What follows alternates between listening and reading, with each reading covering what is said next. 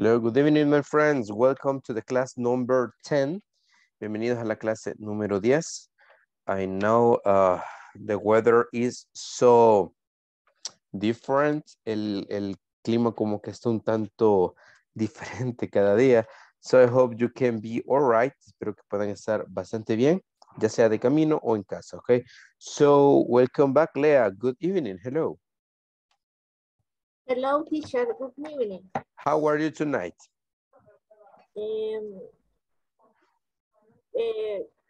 Fantastic. That's nice. Okay, good for you. What about you, Francisco? Everything okay? Okay, I guess Francisco is trying to connect. Here we have Carla. Good evening, Carlita.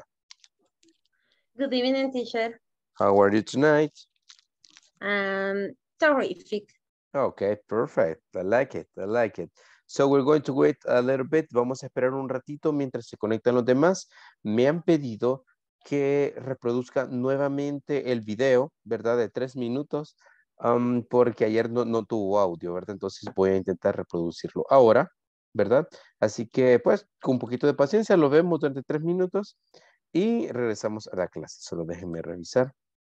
Y esto ya debe de estar por acá listo. Lo único que le voy a preguntar déjeme ver. Ok. Carlita. El INSAFORP. Oh, sí. Ok, nice. See you in 3 minutes. Lo veo en 3 minutos. Ha trabajado con un alto nivel de profesionalismo, pensando siempre en incrementar las posibilidades de crecimiento para la gente de nuestro país. Nos hemos dedicado a que a través de la formación se generen oportunidades para los salvadoreños y así cada vez más, en un mundo más competitivo y globalizado, siempre existan en nuestro país posibilidades de superación para todos. Miles de hombres y mujeres han logrado desarrollarse profesionalmente y han ampliado sus conocimientos y posibilidades laborales a través de los diferentes programas de formación que son parte del sistema de formación profesional, el cual ofrece programas de formación para todos los niveles de recurso humano dentro de una empresa, que ha incrementado productividad de muchas industrias y cientos de empresas a través de la capacitación y formación de cientos de miles de salvadoreños con programas como Área Técnica, ofreciendo cursos técnicos para mejorar el desempeño operativo y tecnológico de los trabajadores. Competencias gerenciales. Temas de capacitación para complementar y actualizar conocimientos para áreas de gerencia. Inglés para el trabajo. Contenidos estandarizados del inglés para hacer a los trabajadores más eficientes y productivos en el desempeño de sus funciones. Mejora de competitividad de las MIPES. Amplios temas de capacitación específicos para micro y pequeños empresarios. Cursos cerrados y abiertos, tratando temas de capacitación para trabajadores de las empresas cotizantes de INSAFORP. INSAFORP Online. Cursos online con el horario y ubicación que más convenga al usuario para la constante capacitación en múltiples temas y profesiones. Trabajando con el compromiso claro de ayudar al desarrollo del país y con un equipo profesional entregado a buscar oportunidades para nuestra gente, es que INSAFORP ha logrado tener un modelo de gobernanza y gestión ejemplar que tiene como base el diálogo permanente entre el sector empleador, laboral y el gobierno, formando a los trabajadores, capacitando a la gente de nuestro país. Es que transformamos la vida de las familias salvadoreñas, porque en INSAFORP trabajamos todos los días sabiendo que, a través del conocimiento, es que estamos formando mejor Salvador.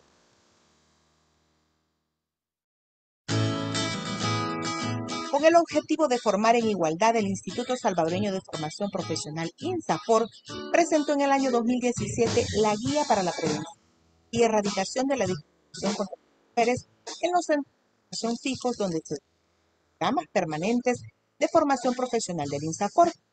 Y la elaboración contó con el apoyo de la Organización Internacional del Trabajo, OIT, y su objetivo a largo plazo es contribuir a mejorar las condiciones de acceso permanencia de las mujeres en los procesos de formación profesional sin discriminación tipo. La guía pretende la difusión de INSAFORP y de sus centros colaboradores instrumento que permita conocer, prevenir, atender y erradicar progresivamente cualquier discriminación por razones de género. Posteriormente, el INSAFORP desarrolló la implementación de la guía en 3 centros fijos.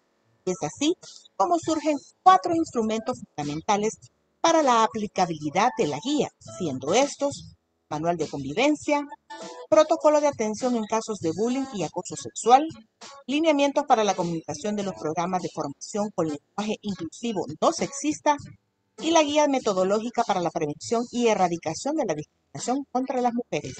Dichos documentos fueron elaborados con el enfoque de derechos humanos y de género, estableciendo medidas que garanticen relaciones de respeto, igualdad y equidad entre todas las personas que forman parte y conviven en los centros de formación profesional. De esta forma, el INSAFORP asume la igualdad de género como un principio transversal de trabajo, entregando a los centros de formación estas 4 herramientas que complementan la guía para la prevención y erradicación de la discriminación contra las mujeres, a fin de que sean puestas en práctica en beneficio de las usuarias de la formación profesional. INSAFORP, formando en igualdad.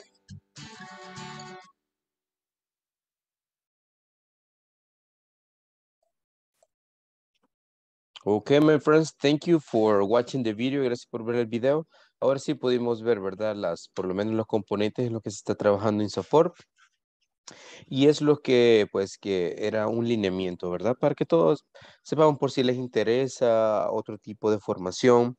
Si alguien que ustedes conocen puede estar interesado, ¿verdad? Es importante, pues, saber, ¿verdad? De lo que se está desarrollando.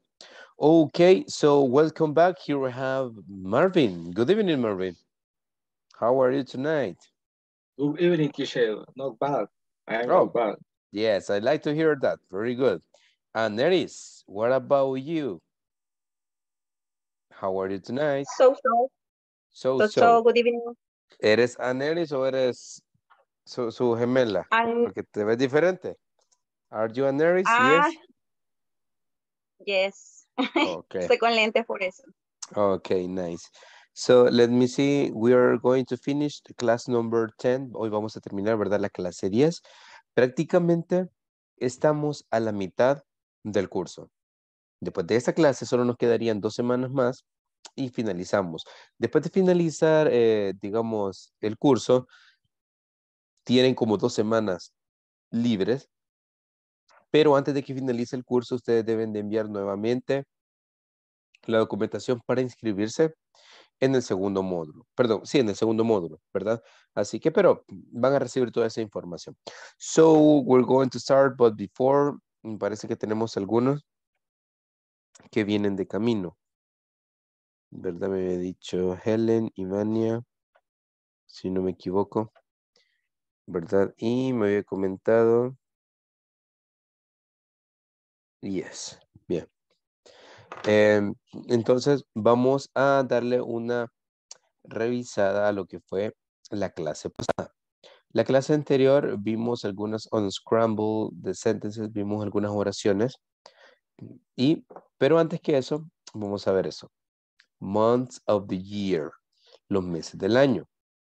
Los months of the year o los meses del año prácticamente lo utilizamos para fechas, lo utilizamos para appointments, para reuniones. Es bien importante porque están presentes siempre, ¿verdad? Entonces tenemos enero, se dice January, ¿verdad? Vamos a ver si lo escribimos por acá. January, ¿ok? Febrero se dice February, parecido, hasta cierto punto, por la terminación. January, February, March. La esposa de Homero Simpson se llama así. Se llama Marge. Pero la pronunciación es igual. Marge. Solo que ese es más con che y ese es Marge. Entonces, March, tenemos acá. April. April. No sé si lo escribimos por acá. Como April. Tenemos May. Como la tía May de Spider-Man. Creo que todos hemos visto al menos una de las películas de Spider-Man. Entonces la tía May, ¿verdad? Tenemos June. June. Tenemos July. July. Y acá tenemos August. ¿Verdad? August. Y aquí vienen los fáciles. September. October. November. Y esta palabra es December, no December, ¿verdad? December.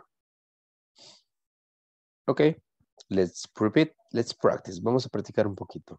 Tenemos January, February, March, April, May, June, July, August, September, October, November, December. Okay. So let's ask some of you. Vamos a preguntar un poquito. Marvin, any month you remember? Un mes que te recuerdes, cualquiera, puede ser no fácil, si gusta. January. Perfect, nice. Here we have Leah and then Carla. April. Oh, April, nice, April, good one. Here we have Carla and Anelis.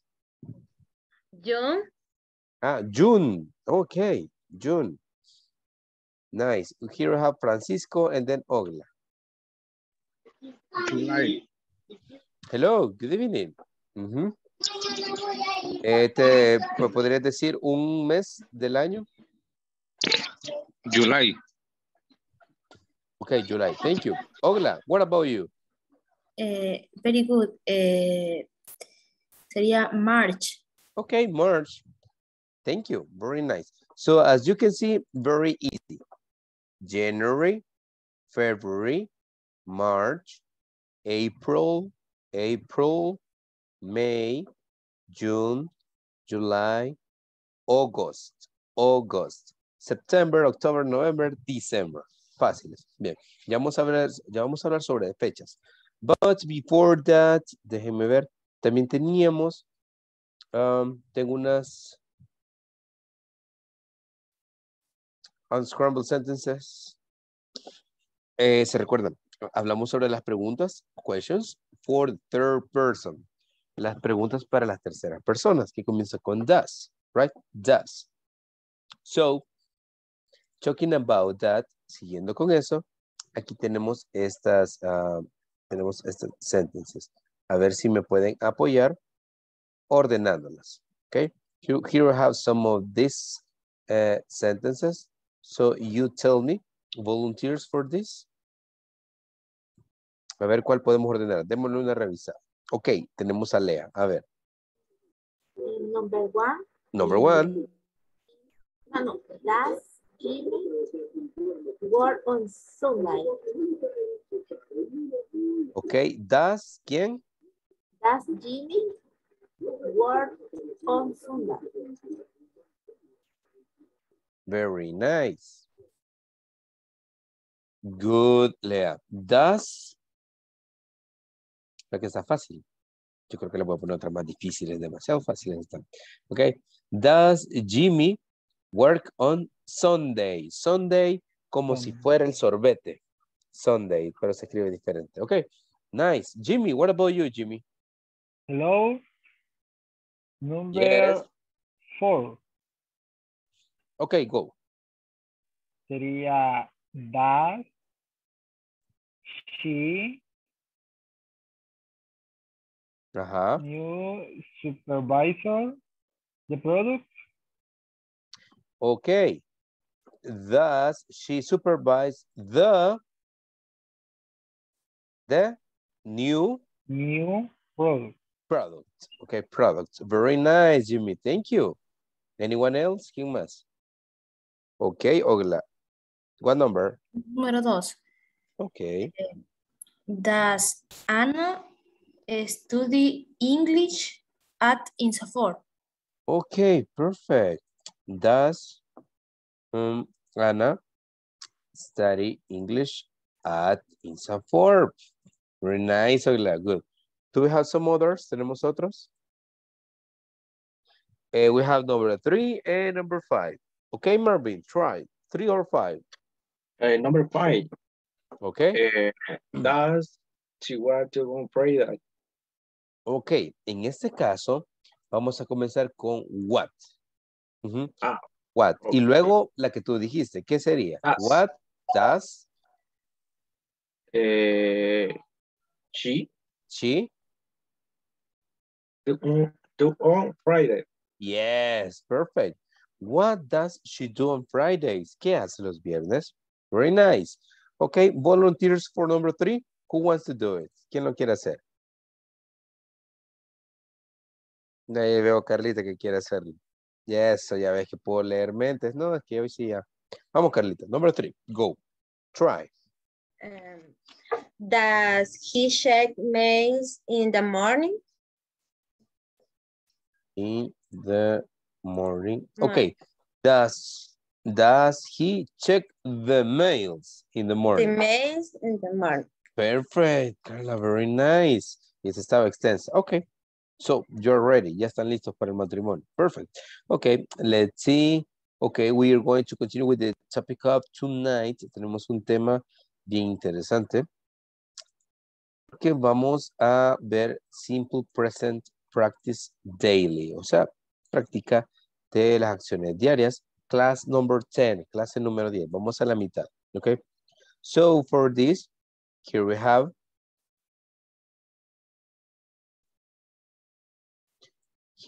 some tongue twisters. Ya les había dicho la vez pasada que era tongue twisters. ¿Alguien se recuerda? ¿Ari? Ok. Trabalenguas. Yes, perfect. Tongue twisters son los trabalenguas. Entonces tenemos acá. Vamos a ver. Ok. La primera. She sells seashells by the seashore. She sells seashells by the seashore. Entonces la clave es seashells, seashore. ¿Verdad? Seashells, seashore. Siguiente. Can you can a can as a canner, can a can? Está interesante. Can you can a can as a canner, can a can? No es can, es can. Okay. A big black bear sat on a big black rock. A big black bear sat on a big black rock. Next. 9 nice night nurses nursing nicely. 9 nice night nurses nursing nicely. Y la última que me gusta más. I wish to wish the wish you wish to wish. But if you wish the wish the witch wishes, I won't wish the wish you wish to wish. Ese es el que más me gusta. Es el que lo quiere decir hola, ya lo vi. I wish to wish the wish you wish to wish. But if you wish the witch wishes, I won't wish the wish you wish to wish. Okay? So let's try. ¿Cuál quieren que repita? 1, 2, 3, 4, 5. Donde tendremos ahí un par de dificultades. She sells seashells by the seashore. Number 5 again. I wish to wish. Lo voy a hacer acá. I wish to wish the wish you wish to wish. But if you wish the witch wishes, I won't wish the wish you wish to wish. Okay? So that's it. You can do it. I wish to wish the wish you wish to wish. But if you wish the witch wishes, I won't wish the wish you wish to wish. You can do it. Come on. Let's try. Vamos a ver, vamos a elegir a Neris. Ella es la nueva estudiante de lentes que tenemos acá. So, let's try it. Vamos, Neris. Cualquiera, no necesariamente el 5. Intentemos, Number vamos. 5. Wow, that's it. Good. Do it. I wish to wish the wish you wish to wish. But if you wish the wish wishes, I won't wish the wish you wish to wish. Excellent. Ya te lo podía, ¿verdad, Neris? Yeah. Very nice. Fluency. Good. Okay, Mario, come on, my friend. Which one? What number? Number 3. Go, number 3. A big black bear sat on a big black rock.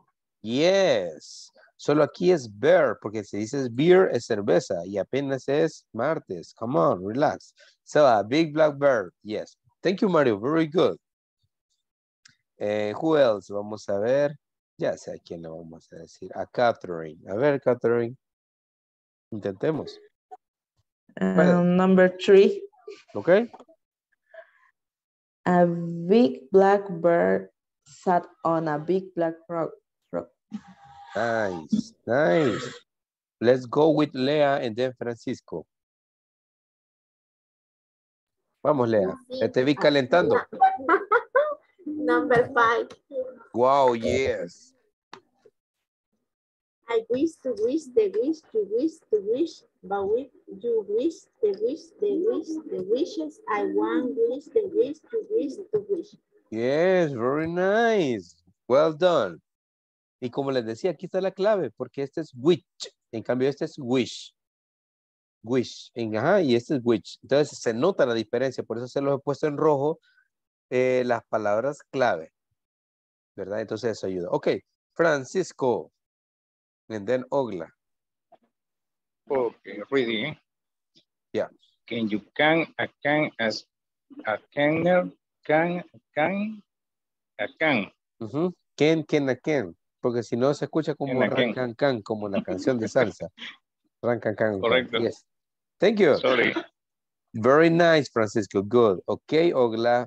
Tu momento ha llegado. Number 4. Yeah. Night, nursing nicely. Nicely. Very nice. Thank you. Very good. Jimmy, what about you? Jimmy. Hello. Hola. Yes. Number 2. Go. Can you can a cake as a canner can a can? Very nice.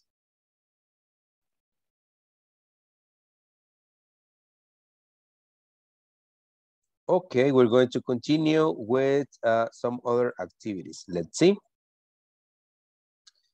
Okay, esta es una pregunta bastante sencilla, okay? How many cups of coffee do you drink per day? And that's important. I want you to tell me the truth. Ya les pregunto.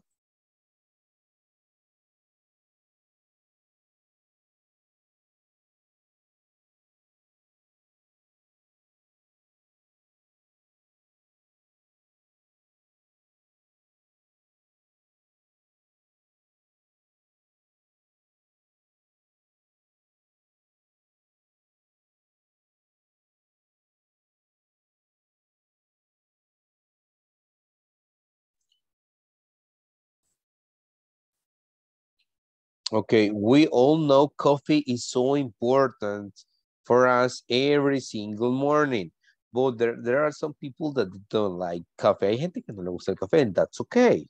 But there are some other people that they are coffee lovers. Son como amantes del café. So, how many significa cuántos?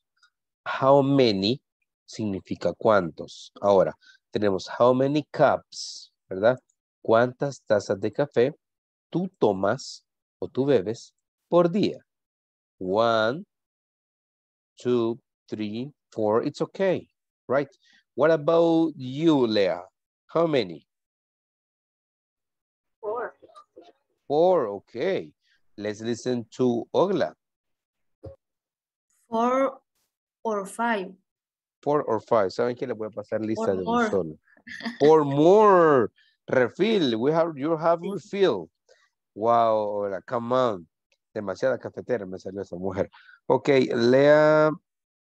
Ya la tomo aquí como que ya está acá. ¿Dónde estás? Aquí estoy buscando. Ok, ya pasó Ogla. El resto cuando le llaman me dicen hi, present or good evening y luego me contestan. Ok, Abigail Elizabeth, ¿estás? Ok. Sí, present. Okay, thank you. Okay, now tell me how many cups? I don't like coffee. Oh, come on. Bueno, el café no es que sea tan sano realmente, right? It is not It's so okay. healthy. Yes, yes, okay, so good for you. Okay, thank you. Adela Ivette, no, I guess no. Denise Alberto, no. Federico, Present. okay, Federico, hi, how many cups? I, ¿qué va? 1 cup per Okay. day. Okay, 1 cup per day. That's really good. Flor, thank you. Flor, are you there? Present. Okay, hello. How many cups? Hello. Yes, 2 cups for days. Are you sure? Just 2 cups? Okay, nice. What about Francisco? Good evening. Good evening. Okay, my friend, how many? 10 cup coffee. 10. 10. Wow, that's the top. Hasta el momento es el top. 5 in the morning, 5 afternoon. Or maybe 5 in the morning, 3 in the afternoon, and 2 at night. Depends, right? But sometimes it is so necessary. Yes. Okay, wow. 10, Yes. it's a lot. Okay, Francisco. What about Jimmy? Hello, Jimmy. Hello. Hello. I How many drink cups? coffee. I drink coffee the 3 or 5 cups per day. Okay, 3 or 5. Okay, Yes. 3 or 5, it's okay. So thank you. Thank you. What about Carla? Carlita, how many? Hi. 3 or 4 cups. 3 or 4, yes. If you think about it, si lo piensan, it is like more important in the morning. Es más importante en la mañana para activarse. Que Francisco tiene que estar activado todo el día. Ok, Catherine, hello. Hello. Hey, how many? 4 or 5 cups. Okay, 4 or 5. Okay, that's like normal. Es como un número un tanto normal. Okay, what about David? David, are you driving? ¿Vas manejando, David? Hi, teacher. No, I'm not home. Okay, you're home. Okay, how many cups? I drink two cups of coffee per day. Okay, that's like really good. Thank you. Mario? Hi, teacher. I drink 1 or 2 cups per day. Okay, thank you. What about Marvin? Present. Hello, Marvin. How many? Twice daily. Okay, twice. That's okay. Thank you. Miguel, are you there? ¿Estás por ahí, Miguel? No, okay. William? Present. Okay, hello. Okay, how many cups, William? 1 cup. Just one. No, les creo que solo una. Bueno, that's okay. Thank you, my friends. So, let's see. We're going to have, let me see. Yes, ya vimos esta on scrambled sentences. Y vamos a ver acá. Just let me check, solo déjeme revisar esto.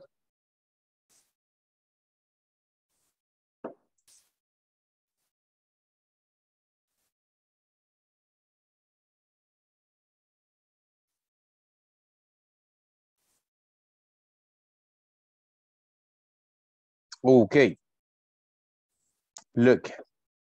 What is the word purchase? Purchase significa compra. Oigan bien, purchase. What is the worst purchase you have made?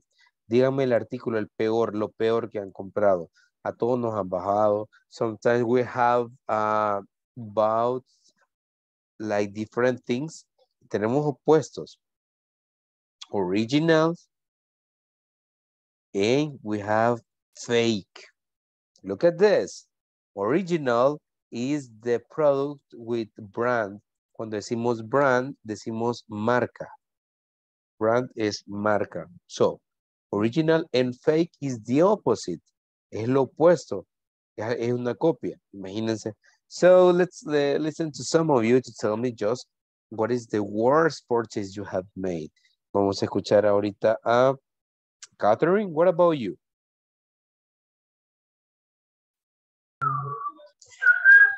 On lamps for the dinner room. Oh, lamps for the dining room. ¿Cuánto te duraron? How much time? Aún las tengo. Ajá. But no las usamos porque es very strong light. Ah, the light is so strong, so light, so intense. Demasiado, entonces es molesto, right? El espacio es demasiado pequeño para tanta luz. Okay, that's for more spaceful room. Yeah, okay, I understand. Okay, thank you, Catherine.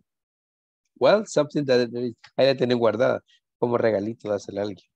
Okay, let's listen to Carlita and then Marvin. Okay, buy online a painting to decorate the house and it turned out with a sticker. Oh, really? So it was for decoration. Era para decoración. Yes. Okay. So imagine, yes, that usually happens. A veces uno quiere poner la casa muy bonita. Well, that happens. Thank you, Carla. Okay, Marvin. And then we go with, Ogli. Okay. ¿Quién me estafó? Vamos a ver. Okay. My worst purchase was a computer and for brands, batería. Oh, really? A computer. And the bad thing was the battery. La batería estaba mal. Yeah, y es la misma que estoy ocupando ahorita. Okay, well, you have to buy another. Tuviste que comprar. Bueno. Yeah. Al menos la tenés, aunque te salió más cara. Yeah. But, well, nice. Claro. Thank you, Marvin. Ogla, what about you? What is the worst purchase? No sé, lo sigo pensando, no recuerdo. Okay, I'm going to give you time. Te voy a dar tiempo.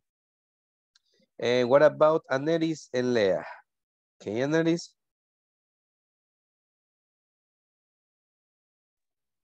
Hello. Hello.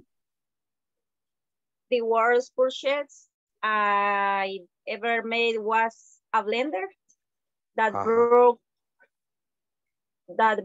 down on the third day I used it in third day. I didn't have a warranty. No I warranty. didn't have a warranty. Okay, I'm so sorry. Yes. Well, something that is good when something like breaks down, cuando algo se arruina, breakdown, se recuerda que le he dicho que eso es arruinarse, is that sometimes the product has warranty, but it doesn't have warranty. For example, if you buy the product on the street, si la compran en la calle o en cachada, nothing. Or depends on the shop, depende de la tienda. Okay, thank you, Andres. I'm sorry. Te duró 3 días el gusto. And we go with, déjeme ver, Lea, creo que te había dicho, ¿verdad, Lea? Yes. Okay. I bought some shoes that lasted me a day. 1 day? 1 day. Come on. No. And how much? Cuando decimos how much significa cuánto de dinero. Pero eso para, bueno, ¿cuánto significa cuánto? Para decir dinero, digamos. Ok, how much? ¿Te recuerdas cuánto te costaron? Yes. Ok. No nos quiere decir, no nos digas. $20. 20. So, $20, bye-bye. 1 day. Bye-bye. Yes. Okay, nice. Yeah, that happens. Mejor ni les cuento cuánto me costó algo. Okay, so nice. We have some other, let's listen to, what about William? William, are you there?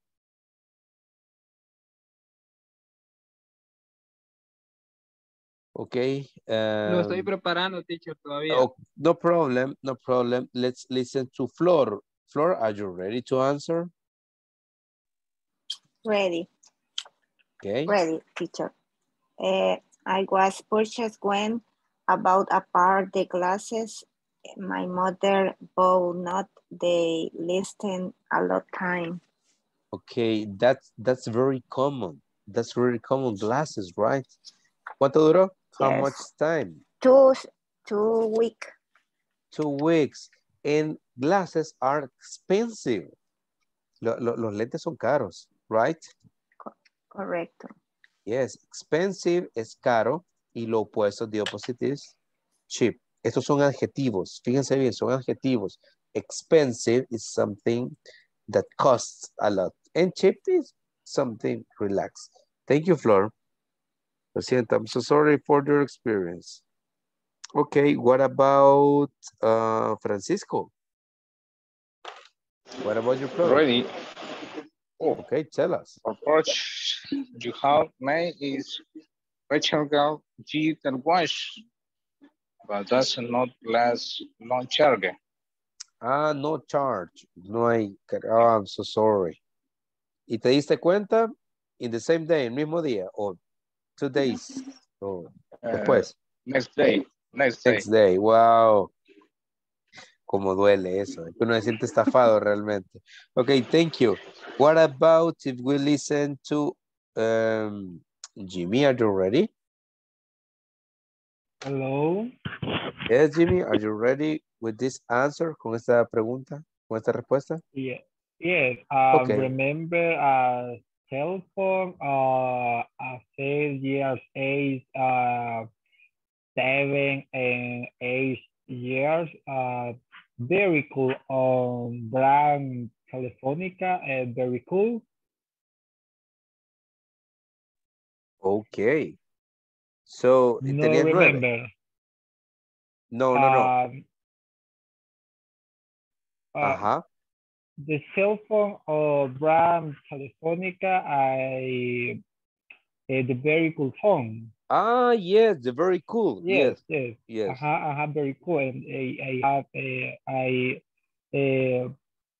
estafado, como de siempre. Yes.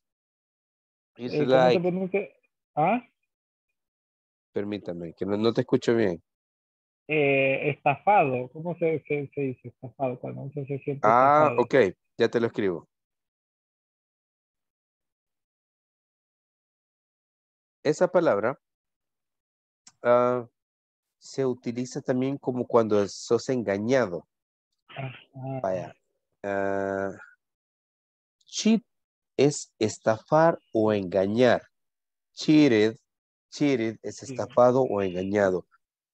No sé si se recuerdan antes, había un programa en cable que se llamaba Cheaters. Entonces, Cheaters se trataba de cámaras escondidas que captaban a los infieles. Entonces, Cheaters significa como infieles, digamos. Ajá. Pero volviendo al tema, so you felt like cheated. Te sentiste estafado, right? Oh, yeah. Sí, for the cell and the phone. Sí. Oh, wow. And that was in Telefónica.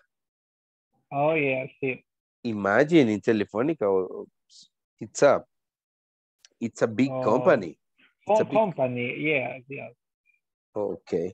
Well, I'm so sorry for the very cool. I wanted that cell phone. Yo quería ese teléfono, but as many, como muchos, ¿verdad?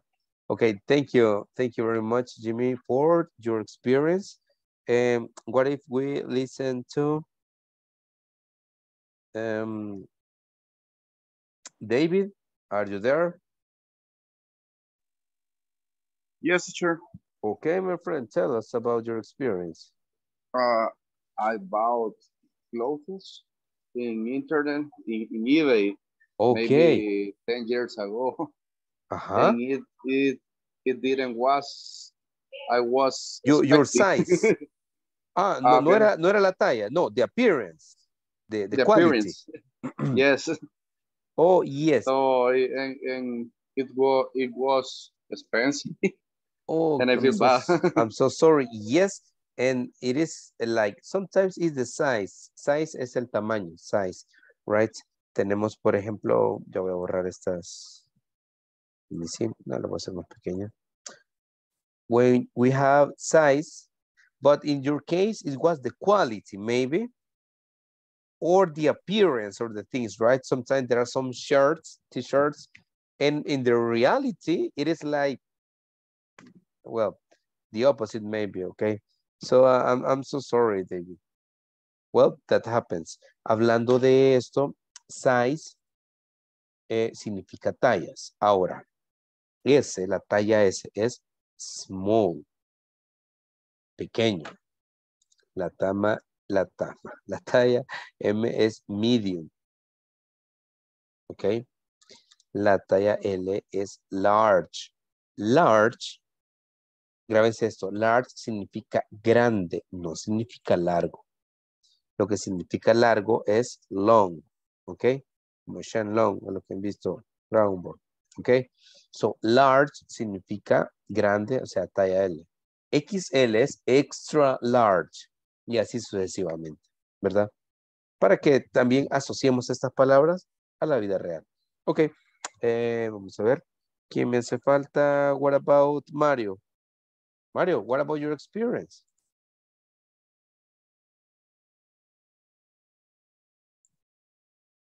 Ok, Mario creo que no está listo. Let me see. William? Okay, teacher. Yes. One telephone. I used phone in San Jose Park. A Samsung A10 in $40. According to the person who sold it to me, everything worked. And he turns half that apart from the fact that it was broken. You can use Wi-Fi or Bluetooth. Oh, come on, I'm so sorry. But depends, imagine, depends on the seller. A veces hasta el vendedor te lo jura. Te jura que funciona bien y tú le crees sí, tú le crees sí, sí, sí. And, well, that happens. Estaba quebrado y no, o sea, solo con datos funciona, o sea, no me puedo conectar a ninguna red Wi-Fi. Oh, I'm so sorry, William. So the Wi-Fi device is like broken. And imagine, there are some cell phones that they are set, están configurados to work like one day. Hay algunos que están, que lo roban y los configuran solo para que te funcione el día que te lo venden y el siguiente día, they die, se mueren. Okay, so be careful with that. Thank you. Federico, are you there? Yes. Okay, what about you, Federico? My work purchase was my first car. Oh, wow. First car. Tell us. Yes. Uh-huh. Spend more than the purchase price.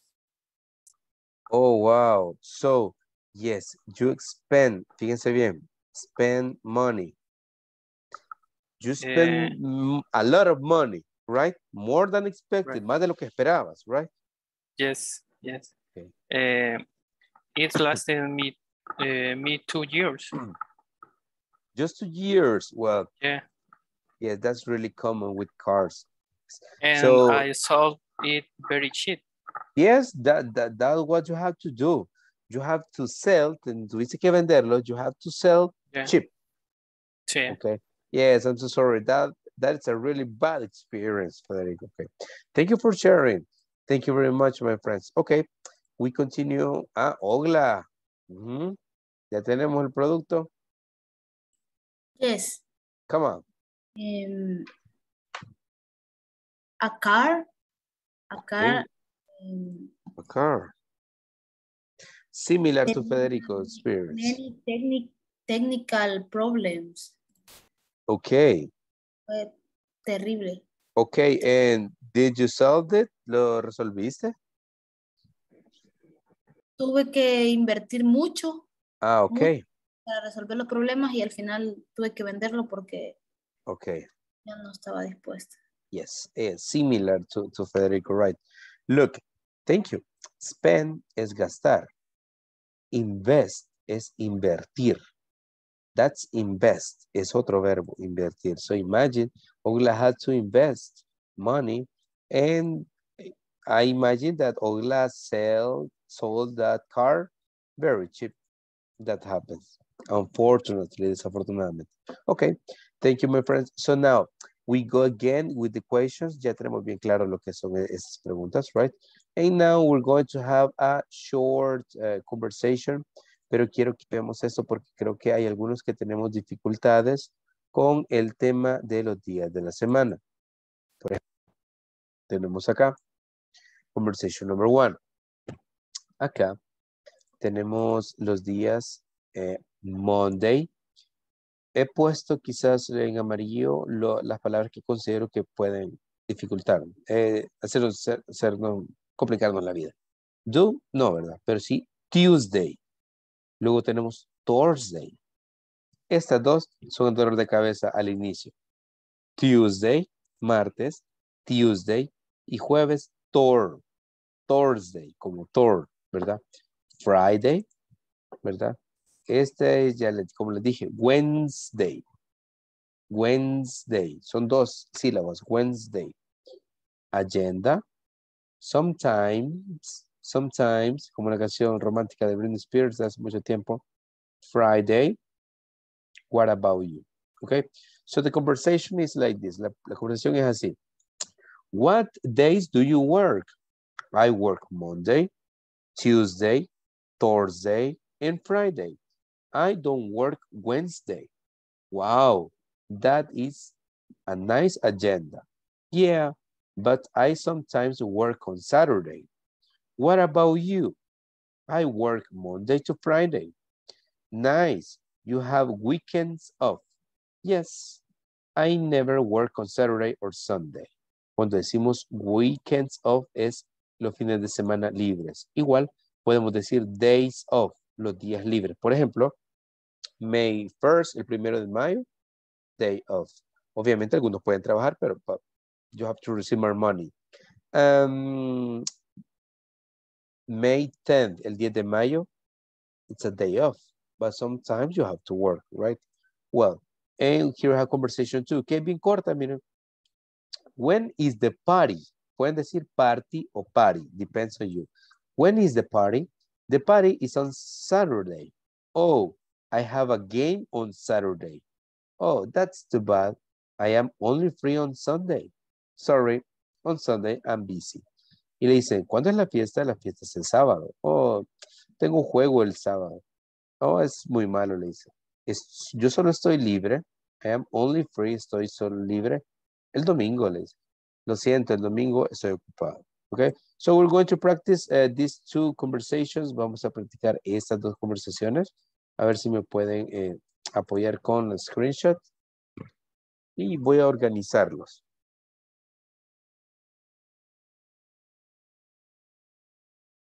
Thank you. Thank you, Anaris. Okay, so let's see.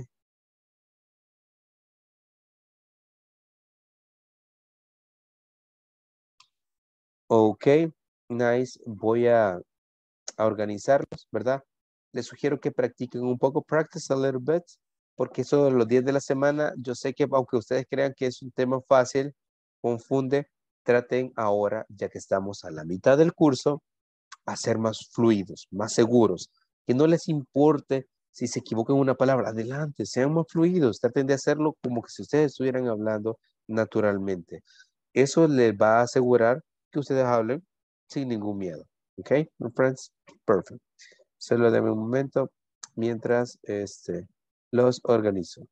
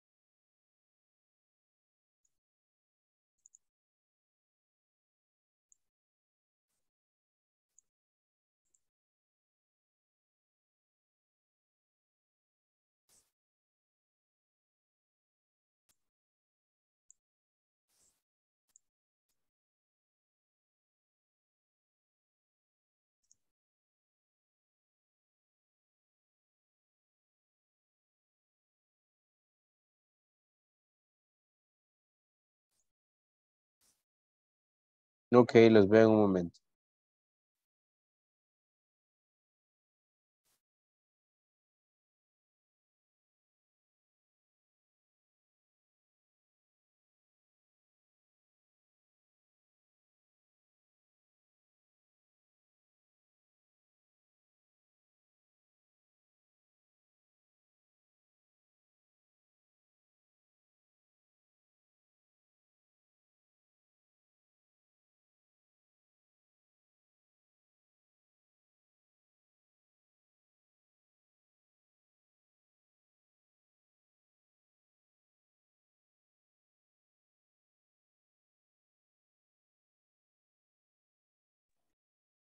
Teacher, tengo un inconveniente, ya me voy a conectar.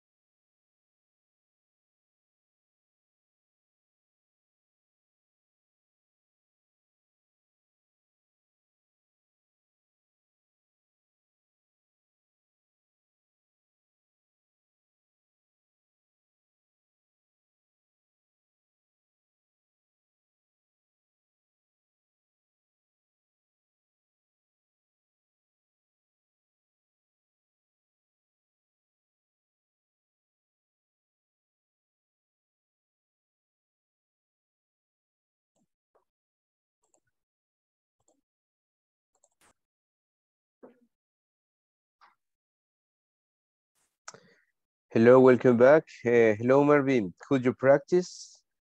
Pudiste practicar, Okay. Marvin? No, no me la No, sopo. right. Okay, I'm so sorry. I don't know what happened with Helen. She couldn't enter. Okay, so let's see. Well, volunteers for conversation 1 or 2. One is longer than 2. La 1 es un poquito más extensa que la 2. Ok, if not, vamos a seleccionar. Okay, Marvin, you're going to help me with conversation 2 y también Lea, okay? So, Marvin, you're going to be the man and Lea, you're the woman, okay? Okay. Please, action, go. When's Hola. is the party? Okay. The party is on Saturday. Hola, hola. Yes, Okay. The party is on Saturday. Well, I only game on Saturday. Oh, that's too bad. I am only free on Sunday. Sorry. On Sunday and busy. Perfect. Very nice. Busy. Very well pronounced, ¿verdad? Esta palabra sé que no tiene nada que ver la U con la I, pero así es busy. Okay, let's listen to, I like to listen. Federico, can you help me with number 1? Please tell me who was your partner. ¿Quién fue tu compañero o compañera? Wow, no vi. Come on, Federico. Vamos, ya apareció me. ¿Quién es me? Catherine, creo que era. Catherine. Mira, Federico, qué rápido olvidas a la gente. Por razón te va bien en el amor. Ok, come on. Let's see. Conversation 1. Ready? Okay. Action. What days do you work? I work Monday, Tuesday, Thursday, and Friday. I don't work Wednesday. Wow, that is nice agenda. Yeah, but I sometimes work Saturday. What about you? I work Monday to Friday. Nice. You have a weekend off. Yes, I never work on Saturday or Sunday. Perfect, very nice. Solo vamos aquí un detallito. Esta palabra la vamos a pronunciar end, ¿verdad? Tuesday, Thursday, and Friday. Lo hicieron muy bien, los felicito. Okay, now let's listen to Ogla. Who was your partner? Flor. Flor, okay. Can you help me practicing conversation 1, please? Okay. Okay, who is the man? And who is the woman? ¿Quién es quién acá? Flor. Flor, creo que se fue por su quinta taza de café que decía. Okay. No. Okay, ready? Okay. Ready. What days do you work? I work Monday, Tuesday, Thursday, and Friday. I don't work Wednesday. How? What is a nice agent? Yeah, but I sometimes work on Saturday. What about you? I work Monday to Friday. Nice. You have weekends off. Yes, I never work on Saturday, on Sunday. Okay. Ahora la dos. Okay, no, very good. Okay, very nice. Solo una palabra. Lo hicieron muy bien. Wednesday. Wednesday. Eso, como Wendy, la S, Wednesday. Okay. Como Wenceslao, pero en lugar de Wenceslao, Wednesday. Okay, very nice. Wednesday. Thank you for your pronunciation. You did it really good. So, continuing with this, we have describing two relatives. Vamos a describir a dos familiares. Volunteers for this, that's really easy. Remember that we have studied two types of adjectives. Physical appearance, que es la apariencia física, y personality adjectives, okay? So, you can say, for example, my sister is intelligent, shy, and messy. Recuerden, cuando van a decir un tercer, si dicen un tercer adjetivo, and, ¿verdad? You can say sociable, you can say whatever. So, do we have volunteers for this? O si no, también puedo elegirlo. Según la inocencia de sus rostros, puedo elegir. No problem with this. So, if nobody, vamos a elegir a Ivania, que está llorando. Ok, Ivania, welcome back. Okay. Qué rápido te cambiaste, Ivania. Bárbara. Ok, very nice. Good. So, ready? Okay. Perfect. My son. Yep. My son is entering teenager. Yes. Sometimes he is angry or sometimes happy. He Okay. talks a lot when he wants, and then there are days when he's silent. Talent. I'm sorry? Okay. It is a word of emotion. Oh, nice. My sister is intelligent, cheerful, but sometimes serious. She loves to go out on weekends to reduce the stress of work and university. To reduce the stress. Very nice, Ivania. Something that I liked is that you said, my sister is, but sometimes, pero a veces es así, and that's really good. A question for you, Ivania. How old is your kid? Your son? 11. 11. All right. So, ya se va a volver rebelde, right? Yes, esa etapa es interesante. Thank you, Ivania. Very good. What about if we listen to Marvin?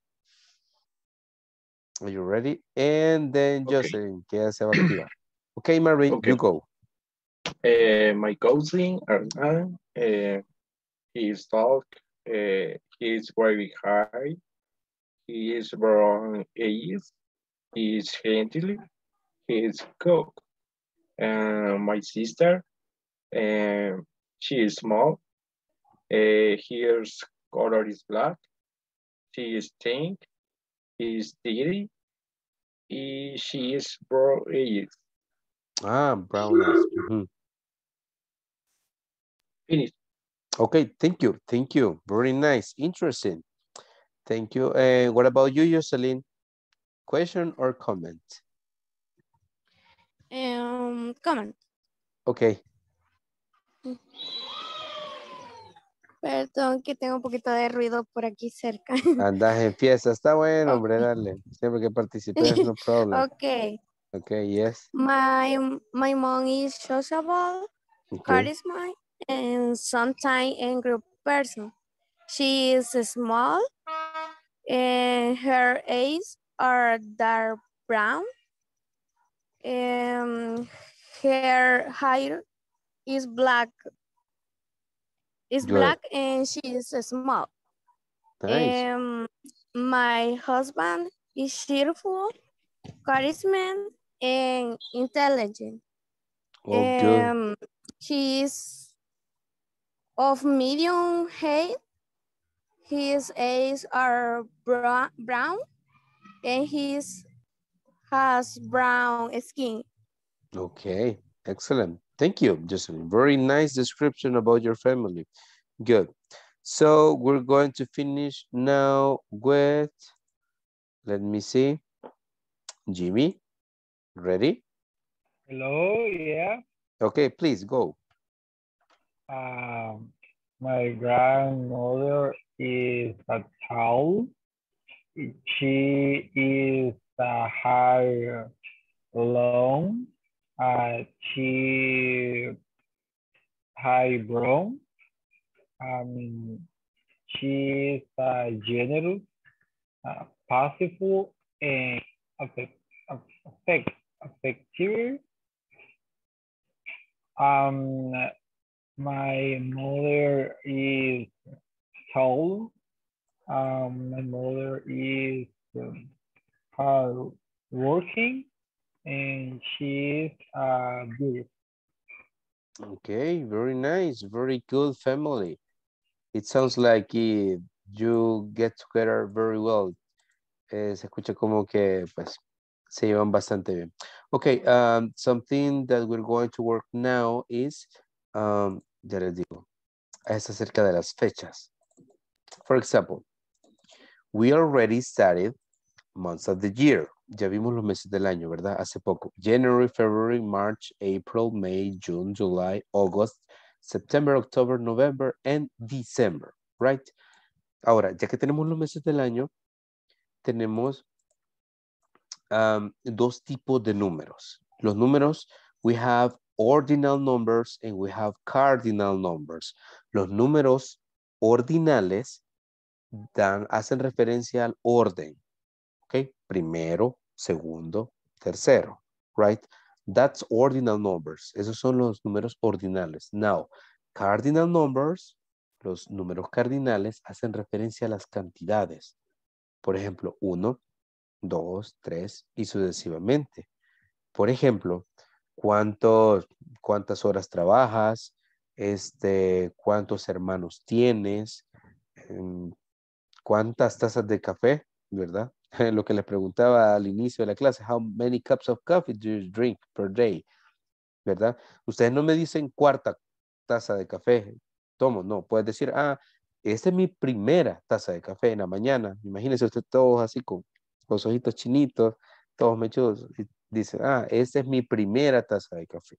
Right? Mi segunda taza. Entonces, ¿qué? Hace sentido el hecho de mencionar las palabras. Ordinal, ¿verdad? Orden.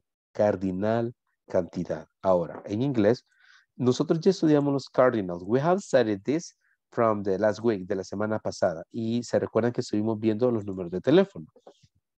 Entonces tenemos 1, 2, 3, 4, 5, bla, bla, bla. ¿Verdad? Y aquí también están estos.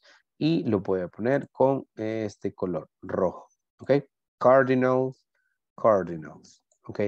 But we have some others. Tenemos los otros que son los ordinals. Aquí están con verde. Entonces, estos ordinals son o se pronuncian de la siguiente manera. No se dice first, se dice first con E. First, second, aquí otra vez con E. Third, ¿verdad? First, second, third. Cuando está en una competición, hay diferentes lugares. First place, primer lugar. Second place, segundo lugar. Third place y así sucesivamente. A partir del cuarto, fourth, la mayoría lleva TH. No sé si se han preguntado por qué las fechas normalmente lleva TH en los números, ¿verdad? Es porque las fechas utilizamos números ordinales, ordinal numbers. Entonces sería así. Tenemos first, second, third, fourth, fifth, sixth, seventh, eighth, ninth, tenth. Seguimos 11th. Parece como que no hay una gran diferencia, pero sí una variación con la Z al final de la pronunciación del número. 12th, 13th, 14th, 15th, 16th, 17th, 18th, 19th, 20th. 20th. Aquí es 20, aquí 20th. Ok. Now, vamos a ver. Y aquí tenemos los otros números, ¿verdad? Después de vamos a cambiar el color. Después del 20, que es 20th, miren, aparece TH. ¿Han visto las películas cuando aparece un intro, un número 20? La de 20th Century Fox. Es el intro de algunas películas. Salen unos números grandes y así, y con unos como faroles. Entonces, ahí aparece 20th Century Fox. Tenemos acá 30, 30th y 40, sería 40th, ¿verdad? 20avo, ¿verdad? Y de esa manera es que nosotros nos referimos a las fechas. Ahora, ¿para qué vamos a utilizar esto? Lo vamos a utilizar para decir nuestra fecha de cumpleaños. Por ejemplo, my birthday, in my case, le estoy diciendo ya, ¿verdad? Para que me envíen ahí por lo menos una recarga, ¿ok? My birthday is on September 23rd. Estoy diciendo que mi cumpleaños es el 23 de septiembre. Así se dice. My birthday is on September 23rd. Entonces nos vamos acá y si yo cumplo años el 23 de septiembre, entonces aquí 23rd o 23rd, ¿verdad? Ahora, si queremos decir que ustedes nacieron en cierta fecha, lo van a decir de esta manera. I was born on, dicen el mes y la fecha según calendario. I was born on September 23rd, que es en mi caso. Si ustedes nacieron en julio, I was born on July. Si nacieron el 10, el 10 y así sucesivamente. Ahora, algo bien curioso es que los meses pues cuando solo estamos con los meses se dice in y cuando estamos solo los días se dice on. Pero nos vamos a enfocar en esto. Ahorita necesito que me copien estas dos opciones. Miren, my birthday is acá y la de I was born on. Voy a llamarlos a uno por uno y me van a decir cualquiera de las dos. My birthday is on o me pueden decir I was born on. La primera significa mi cumpleaños es en tal fecha y la siguiente es nací en tal fecha. ¿Ok?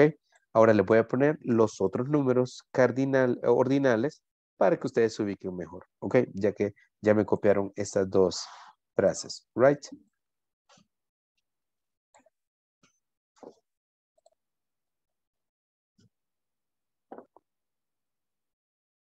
Ok. Le voy a poner ahora los números ordinales para que ustedes vean en qué fecha van a ubicar su cumpleaños. Les doy un par de segundos para que puedan hacerlo.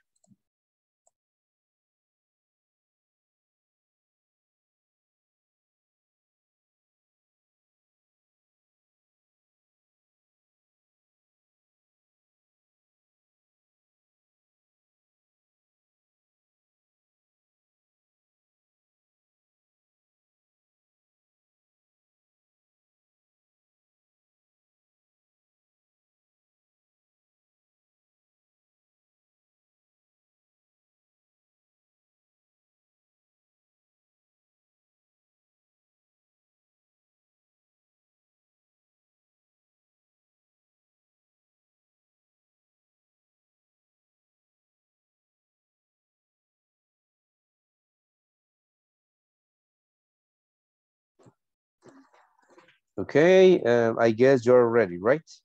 Bien, entonces como les seguía diciendo, me van a decir cualquiera de estas dos opciones, right? Comenzamos ahora con Francisco, are you ready? Are you ready? Ok, please. Cuando estés listo solo me dices ready, ok? Ready, de que está listo. Perfect, go. Okay. My birthday is on December 2nd. Wow, very nice. Ya diciembre, mes de relajo. Thank you. Ya huele a pollo. Sí, huele a pollo, a pan con pollo, cumbias y otras cosas que mejor no digo. Los Nice verses. cohetes. Yeah, los cohetes.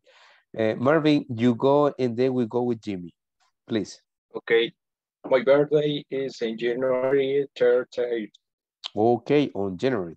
Nice. Jimmy and then Aneris. Okay. My birthday is on December 21st. 21st. Similar a Francisco. December. Interesting. Thank you. Aneris and then Catherine. My birthday is on August 17th. August 17. Okay, nice. Thank you. Van anotando para las tarjetas de cumpleaños. Okay, Catherine and Flor. My birthday is on September 12th. Oh, September 12th. Good. Nice. Flor and then Federico. My birthday is August 1st. On August. Okay, thank you. Federico and Ogla. I was born on November 16th. Okay, perfect. Ogla and then Ivania. My birthday is on August 31st.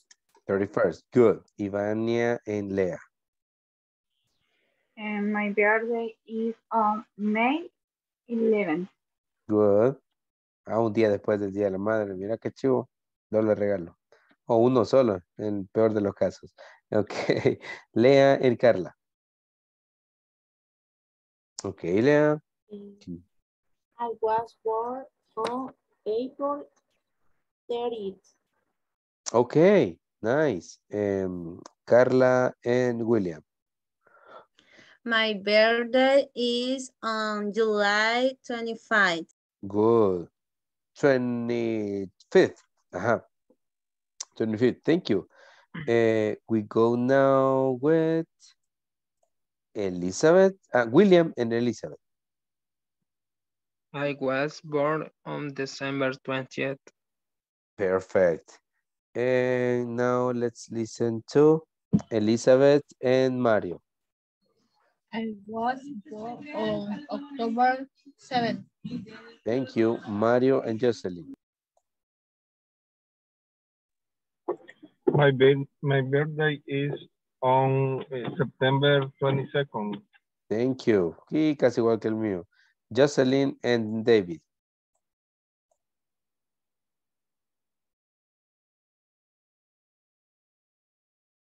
Okay, Jocelyn is not ready. What about David? I was born on December. Okay, very nice. Well, now let's listen to the description of two relatives, and we're going to continue with this activity by listening. Leah, are you ready? Leah and then Catherine, please. Are you ready? My mother is very busy. She lies ordered and she is short and has long black hair. She's like to go out to tourist place. Okay, nice. Number 2. Okay, number 2. My daughter has brown hair, black eyes, and strange hair. She's like cheese and gray and painting. Okay, very nice. Thank you, Leah. We go with Catherine and then Elizabeth.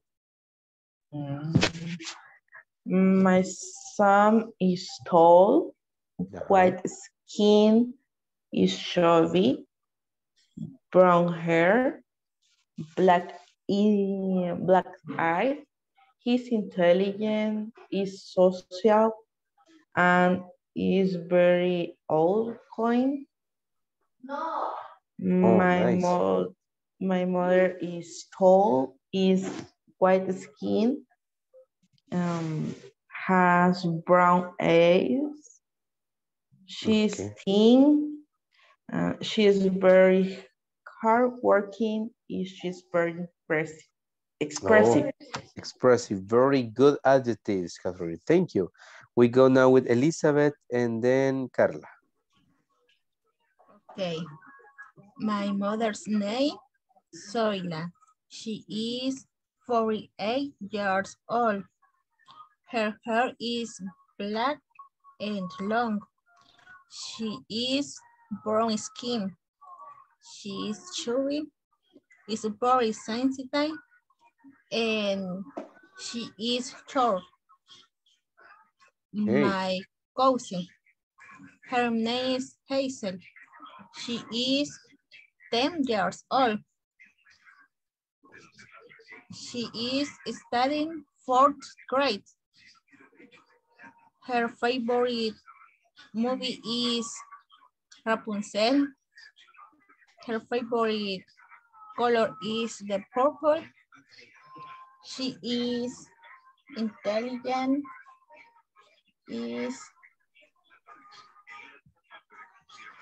Her hair is brown and large. Lo estaba viendo por eso. Ok, ya te veo que estás descubriendo. Sí, lo estaba describiendo. Finish, teacher. Ok, very nice. Very good. De ahí te vio hasta extraño, quizás que está hablando de mí esta mujer. Ok, thank you. What about very, very nice adjectives? Carla, right? Right. Okay. My niece is 2 years old. She's very smart. She likes to read. She's wavy red hair and white skin. She's a short and a bit chubby, but she's very beautiful. She is very loving. Okay. And my brother is 27 years old. He's tall, white skinned, chubby. He has red hair and curly. He is cute but very angry. Sometimes he is very messy. My brother weird and crazy. Crazy. Okay, like his sister, como su hermana. Okay. Very nice. Thank you for your descriptions.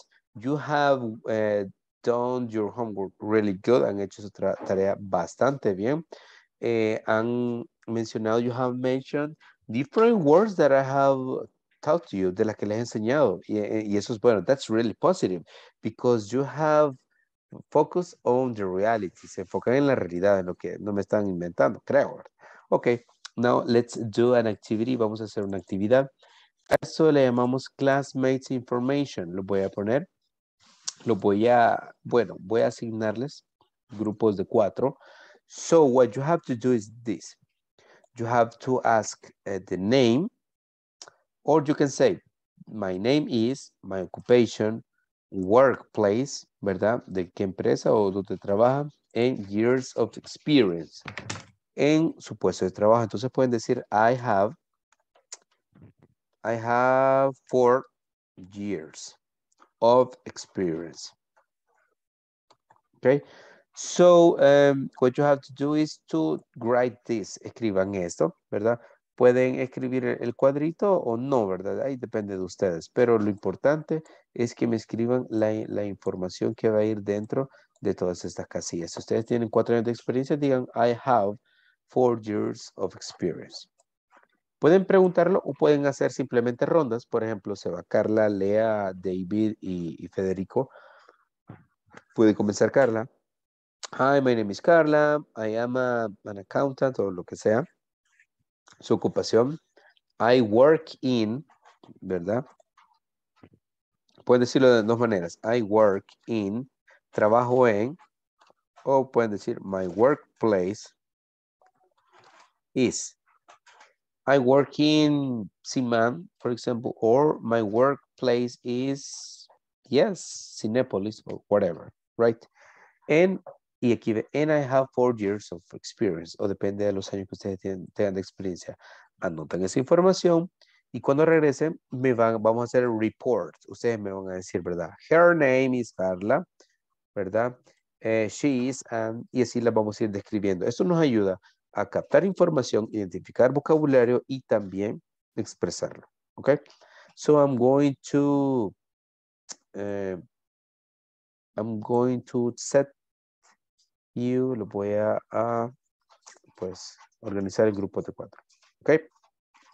Creo que ya anotaron eso, ¿verdad? Name, occupation, workplace, years of experience. Let me see, porque tengo que volver a hacer los grupos.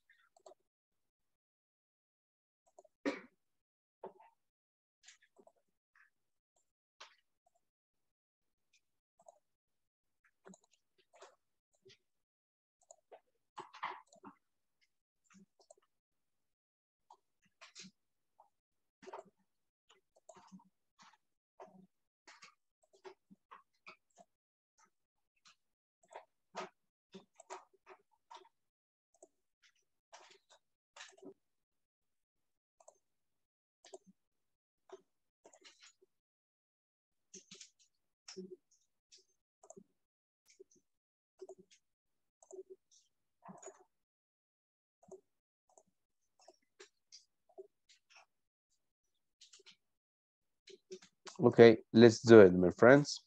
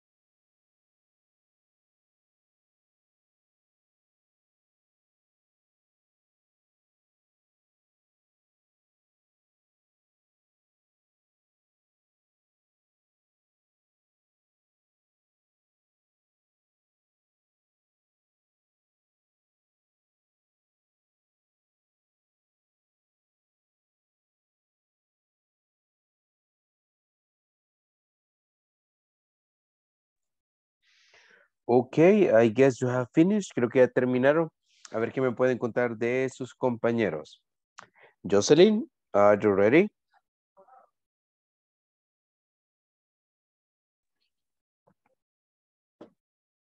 Okay, or maybe you can help me, Lea. ¿Me puedes decir algo de alguno de tus compañeros? Yes. He's Marvin. He is supervisor. His workplace is Industrial Capri.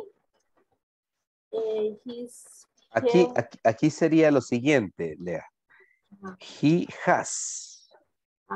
He has. Has. ¿Cuántos años de experiencia? He has 5 years of experience. Okay, perfect. Very well done. Bien hecho, Lea. 5 years of experience. Thank you. Okay, let's listen now to Aneris and then Francisco. Teacher. Yes. Fíjese que tenía problemas de señal y medio alcancé a escuchar mi nombre, pero creo que pasó mi otra compañera. No sé si siempre tengo Sí, que ya participar. te voy a dar un par de segundos. Ok, Jocelyn. Ok. No problem. Nice.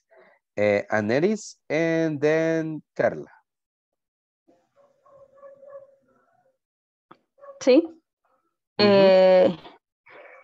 His name is Jimmy. Okay. Occupation is logistic assistant. Okay, perfect. I working Rico. Sería he works. He works. He working. Or he works. He works. Así. Mm-hmm. He works Rico. Okay. ¿Qué más? He has 2 years experience. Of experience. Okay, very interesting. Thank you. Carla, and then we go with Francisco. Okay. Catherine. Mm-hmm. She worked in Silter. Okay. She is a secretary. She has 6 years of experience. Okay, she has 6 years of experience. Really nice. Francisco, and then we go with Jimmy. Ready. Abigail, Nice. Elisa. Okay. Administrative assistant. Okay, she is administrative She assistant. She works. She is Alcaldía Municipal de Sonsonate. Okay. She have 3 year experience. Okay, she has 3 years of experience. Nice, very good job. Jimmy, and then we go with Ivania. Okay. Jocelyn, occupation, technical support assistant. Yes. She works in the roofing. Okay. She has 1 year's experience. Okay, thank you. Very nice. Ivania and then Flor. Okay. Flor. She is secretary. She is. She is. She is secretary and workplace. She worked in Alcaldía Antiguo Cuscatlán. Okay. She has 26 years old. Wow, 20. Oh, no. Yes. No, 26 years of experience. Yes. Of Sí, porque experience. no. Y esta cipota de... ¿Qué, Ivania? ¿Le estás haciendo el favor a su Flor? Thank you. Okay, Flor. Now it's your turn. And then Jocelyn.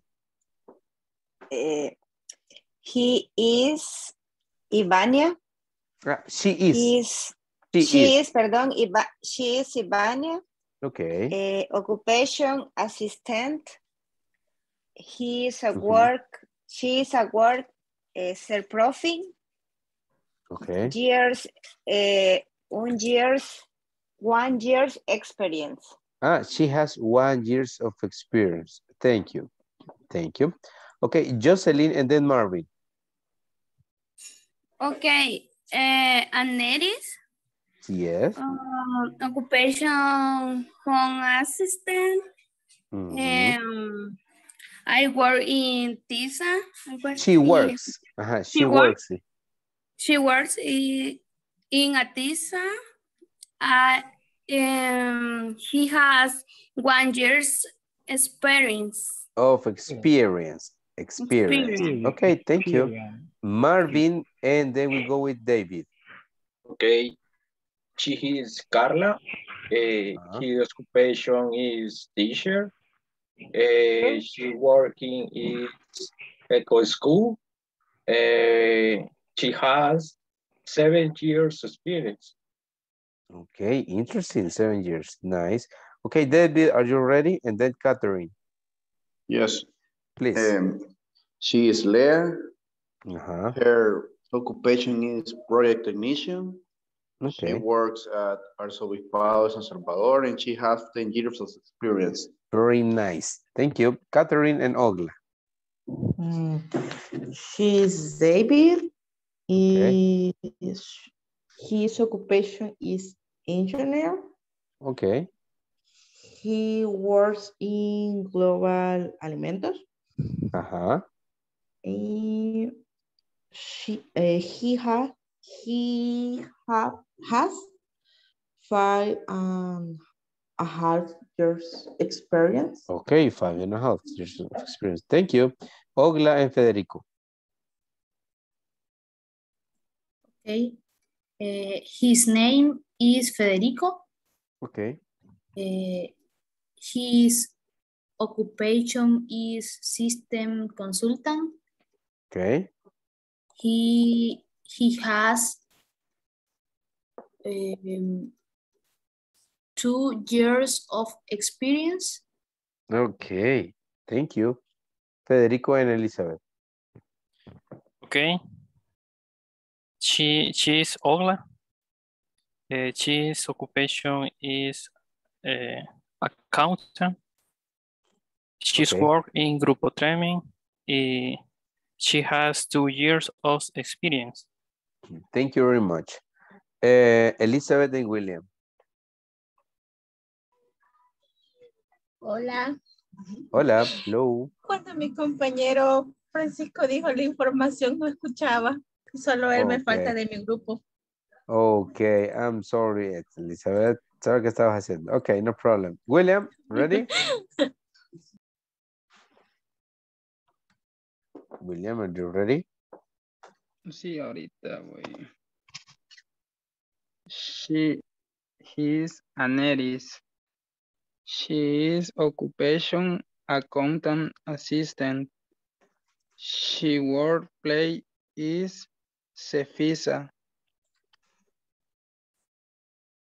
She has 1 year experience. Okay, thank you very much. Thank you, my friends. Bien, ya vamos a ir terminando. Solo nos quedan 17 minutos. Okay, my friends. 17 minutos y terminamos. Describe two relatives. Vamos en este caso con Flor. Are you ready, Flor? And then Federico. Flor? Ready. Go, please. My children. Okay. My son name is Luis. He has 26 years old. He has brown eyes. He has brown eyes, light brown skin. He eats hamburgers.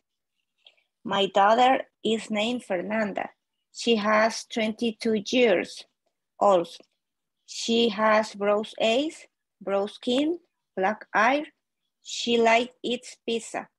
My children, he's intelligent. Okay. Finish. Very good description, ¿verdad? She likes pizza. Interesting. Thank you, Flor. Francisco and then Aneris. Ready. Okay, my friend. My son is intelligent. He is intelligent. Why?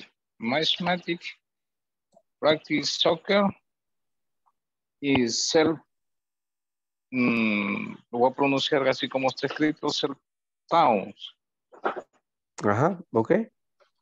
My sister is at work. She likes to find for herself. She has 2 children.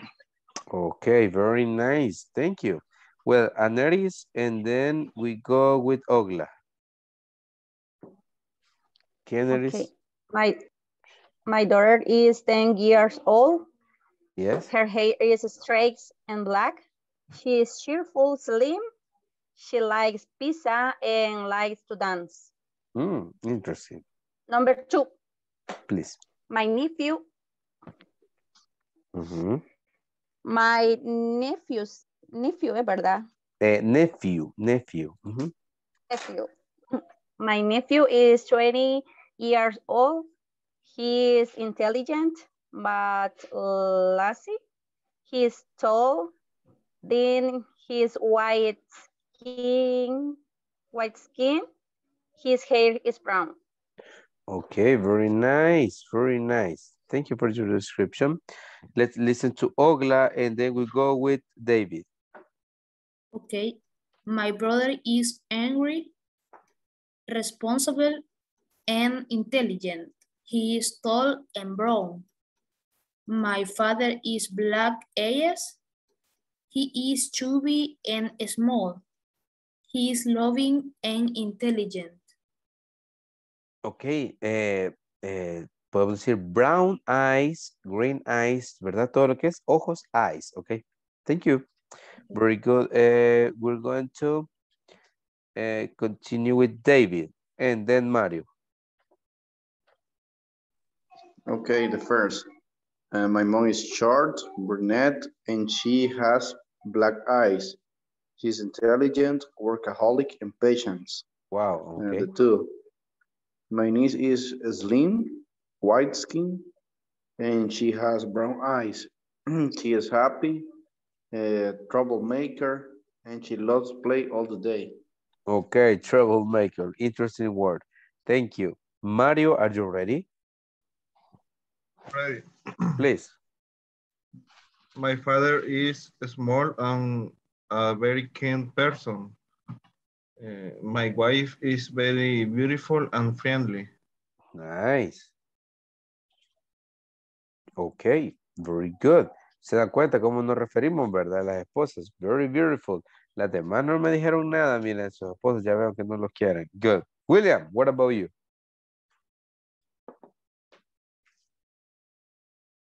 Are you ready, William? Well, maybe the sign is not working well. Me había dicho que la señal no estaba muy bien. 12 minutos, ya estamos casi de bajada. Vamos con un repaso breve.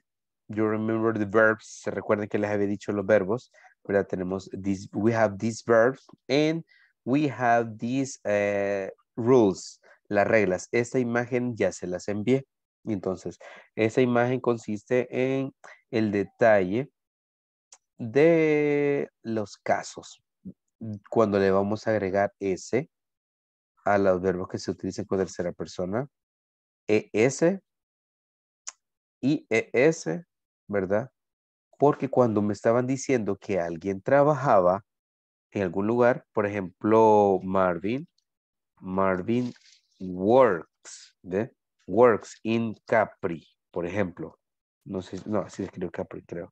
Oh, soy mal, creo. Así, ¿verdad? Ok, sí. Entonces, ok, thank you.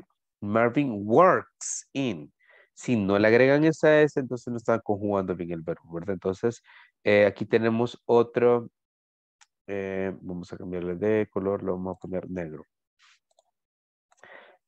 Nada, no salió el negro. Bien, aquí dice, we use present simple. Fíjense bien. ¿Para qué utilizamos el presente? Para hábitos. Hábitos, ¿ok? And actions that we do regularly. Acciones o hábitos que hacemos regularmente. Por ejemplo, he visits his friends every Sunday. Él visita a sus amigos cada domingo. She goes to school by bus. Ella va a la escuela en bus. Ahora, la otra opción es para verdades generales. Por ejemplo, the sun rises in the east. El sol sale en el este. O for permanent situations, para situaciones permanentes. He lives in Athens. Ok, so that's it. Recordemos siempre que le tenemos que agregar S a los verbos con tercera persona, ES o la IES. Ok, so that's it.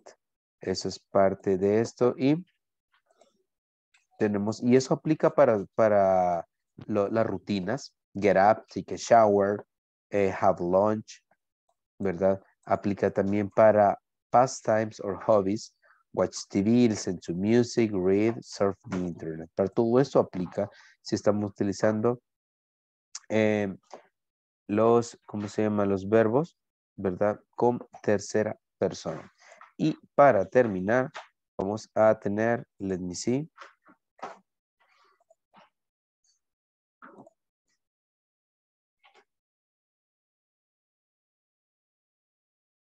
Okay, here we have this.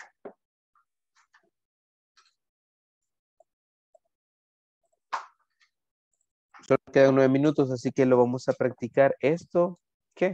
Digamos en 3 minutos, ¿verdad? Tenemos conversation 3 and conversation 4. Ahora tenemos acá.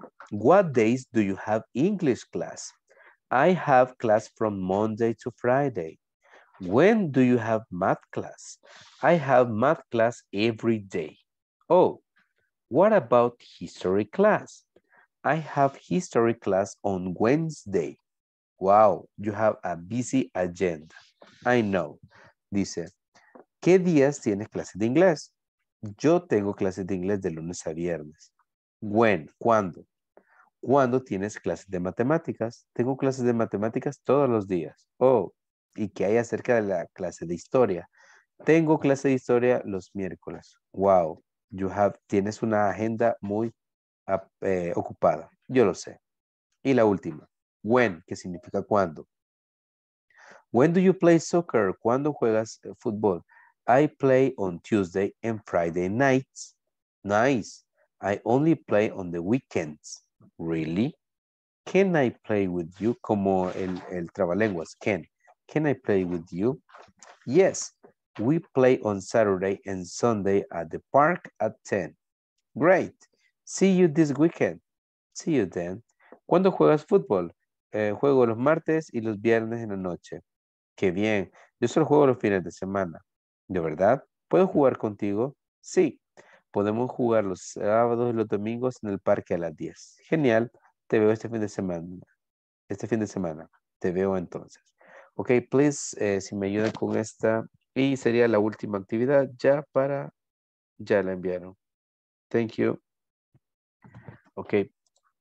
Vamos entonces a practicar.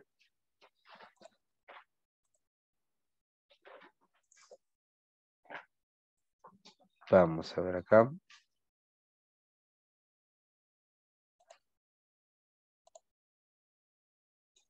Ok.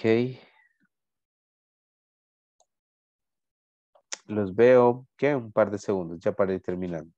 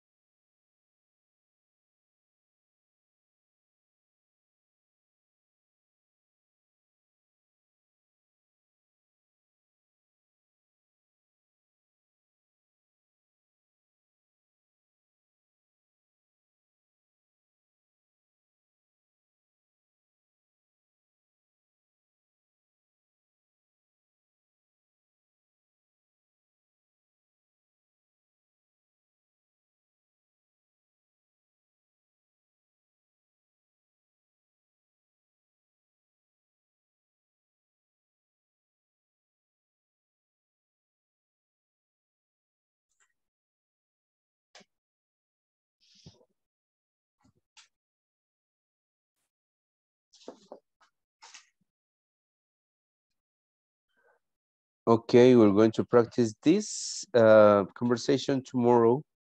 Mañana vamos a practicar eso para ver cómo han mejorado en la pronunciación.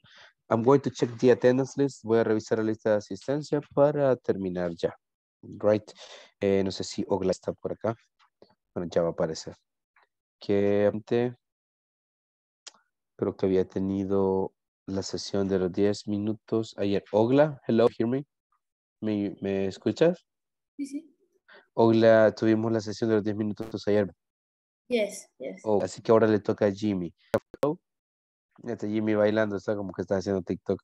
Ok, te quedas después de la clase, ¿verdad? Para dar la pequeña sesión. El resto solo me dice hi, hello, ¿verdad? Agradecer que la mayoría ya me terminó las tareas, ¿verdad? Y el midterm. Solo recordar, ¿verdad? Hay 2 personas que todavía les hace falta un poquito, ¿verdad? Así cualquier cosa voy a escribirles, ¿verdad? Cuando termine la clase, por si les hace falta. No sé si la terminaron ya, ¿verdad? Porque algunos que en la tarde revisé. Así que cualquier cosa yo les escribo. Ok, my friends. Paso lista. Abigail Elizabeth. Hello. Present, teacher. Thank you. Adela Ivette. Creo que se conectó, pero se conectó. Dennis, no. Federico. Ok.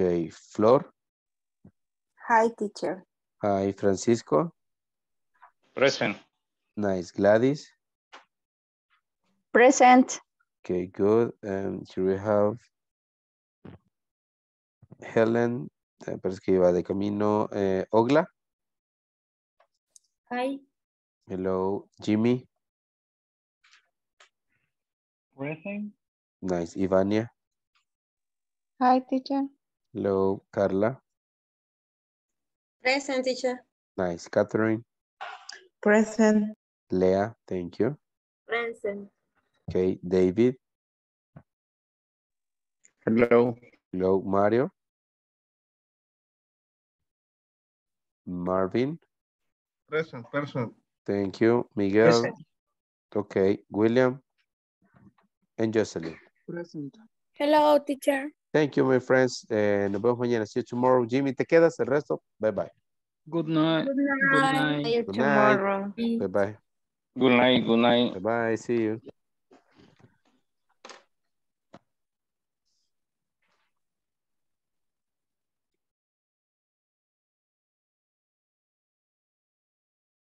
Ok, Jimmy. Podemos hacer 2 cosas. Revisamos alguna clase, conversaciones, vocabulario o te realizo una pequeña entrevista, una entrevista básica en inglés. Tú decides. Entrevista básica. Ok, perfect. Te voy a hacer una serie de preguntas y tú me contestas como consideres. Si en caso necesitas que te repita la pregunta, me dices repeat, please. ¿Ya? Repeat, please. Si en caso no quieres contestar la pregunta porque consideras que no o se te dificulta, simplemente me dices next, que significa siguiente. ¿Ok?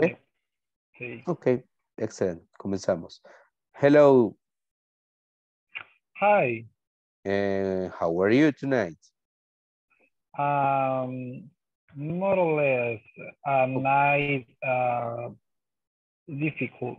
Okay, I can understand that. And sometimes we have bad days. And what's your name? My name is Jimmy. Okay, how old are you? Repeat it. How old are you? Okay, I 26 years old. Okay, nice. What's your last name? My last name is Alexis. Okay, how do you spell your last name? Spell apellido. Yes, how do you spell your last name? Okay. Jamás. Okay. How do you spell? Deletrear. Perdón. No problem. Jim. J-I-M-I. N-Y. Okay, thank you. And what time is it? What time? Time. La hora, ¿o qué hora es? Yes, what time is it? Next. Okay. And what's your phone number? My phone number is 72 32. Excuse me. 38 32 45. Okay, excellent. And what's your occupation? My occupation is logistics assistant. Okay, nice. And what's your favorite music? My favorite music is God and the understand the Queen. Okay, nice. What's your favorite color? My favorite color is different options. For example, pink and green. Okay, nice. That sounds really good. What's your favorite movie? My favorite movie is Kung Fu Panda 2. Okay. Now, describe one relative, one member of your family. Okay, my grandmother. Okay. She is hardworking. She is generous, and she is peaceful or paciful. Peaceful. Peaceful. Peaceful. Okay, very nice.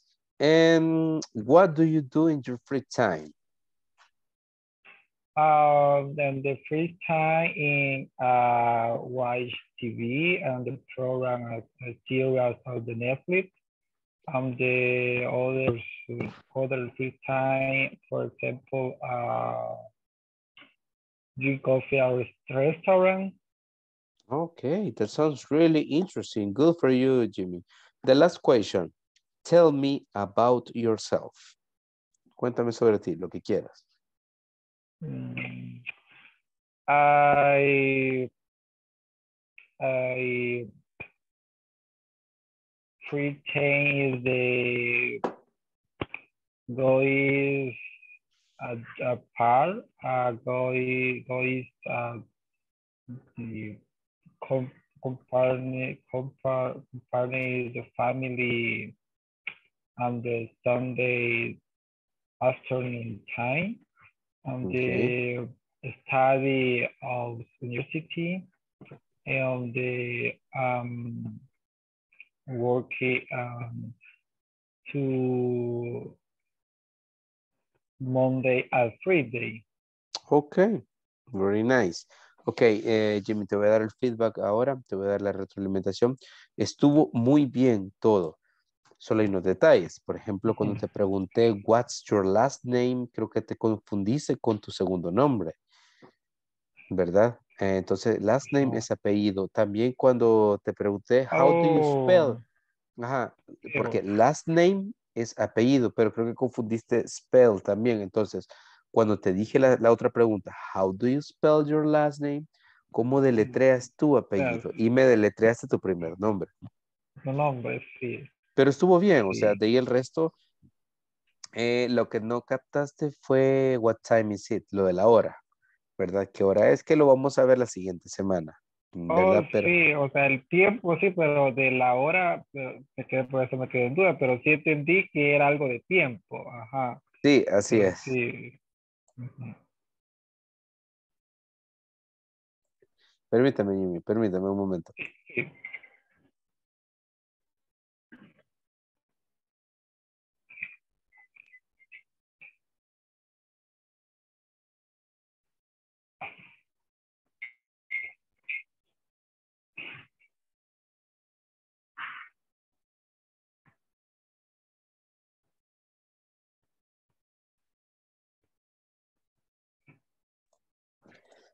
Entonces, en general, Jimmy, lo hiciste muy bien. Cuando describiste a tu abuela, incluso utilizaste palabras que no hemos estudiado en clase y eso es muy positivo, ¿verdad? Quizás en lo que podrías mejorar también, en lo de tell me about yourself, cuéntame sobre ti, no te compliques mucho, ¿verdad? Yo sé que a veces quieres decir algo bien concreto de tu realidad, pero trate de utilizar las palabras que vienen a tu mente y trate de fluirlas, ¿verdad? No presiones tanto en que quiero decirle eso, sino que, se te viene pasatiempos, se te viene acerca de vos, de las cosas que te gusta hacer, de la comida, de los animales, ya. Y eso te va a ayudar a que poco a poco el vocabulario va a ir fluyendo, ¿verdad? Entonces, pero va muy bien, Jimmy, te felicito porque siempre tratas de dar un extra de las palabras, creo que tienes mucho potencial, ¿verdad? Así que te felicito y te motivo para que sigas, ¿verdad? Siempre con ese mismo ritmo. ¿Ok, Jimmy? Ok, así que eso sería todo. Espero que haya sido de ayuda, de verdad, esta sesión. Sí, ¿verdad? mucha ayuda. ¿Verdad? Así que ánimo, Jimmy, ¿verdad? Te veo entonces el día de mañana, ¿ok? Okay. Excelente, Jimmy. See Have you a good night. tomorrow. Okay, see you tomorrow, my friend. Bye-bye.